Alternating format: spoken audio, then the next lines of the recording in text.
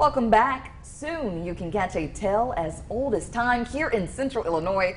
Joining us live this morning to tell us about Beauty and the Beast Jr. is WMBD and Roseanne Urbank. Good morning. Good morning. Glad to have you both here with us. So we must know, will this show be just like the beloved Disney musical? It is a condensed version. Okay. It is an hour show instead of 2 hours, and it is written for kids. Written for kids? Yes, yes. Songs are pretty much the same. Some of the dialogue's the same, but it's geared, written, everything for kids. That's why it's called Junior. Beauty and the Beast Junior. Yes, so similar but different in the same. All right, so this will be a good show, it sounds like. Yes. So, secondly, what is the importance of youth theater in our community? Obviously, these are kids taking on these roles, and this is huge. Youth theater is big in Peoria. There's a lot. We decided some years ago to do it in Chillicothe, and it's been pretty successful. But studies have shown that kids who are involved in theater become better readers. They also can become more empathetic.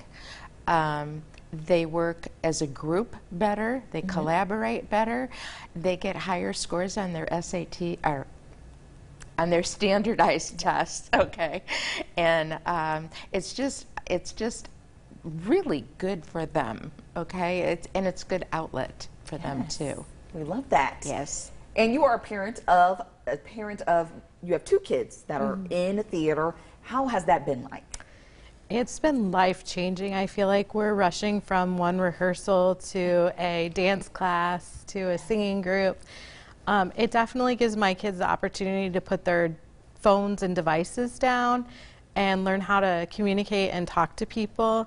At the end of this summer, this will be my 12-year-old son's 16th show. So he's able to look people in the eye and talk and become a different character, and I feel like it's helped him and my daughter so much over the last 4 years that they've been doing it.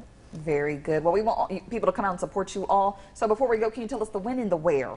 It's July 21st through 23rd at 7 o'clock and July 24th at 2:30 at IVC High School in Chillicothe.